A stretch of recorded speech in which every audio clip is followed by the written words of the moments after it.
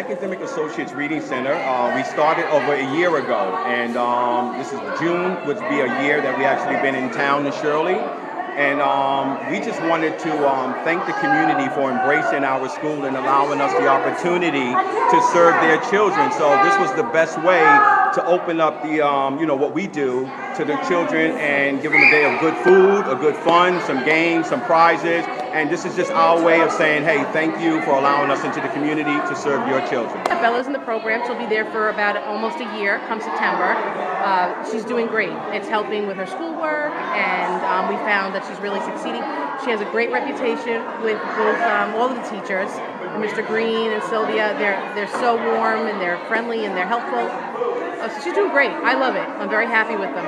So I hope everybody out there kind of gets an idea what they do, and it's a terrific thing. It's a big help for us, so I'm happy with it. We're primarily an intervention reading program for children that are struggling with reading. We have about 30 to 35 to 40% of our children throughout the nation that struggles with reading. And that's a very, a very stigmatized or very difficult problem to overcome with the school. We felt is that this is something that's in our heart. We do it because we know that reading is the key to all learning. If we can get children to read, they can learn science, they can learn social studies, history, all those things become easier.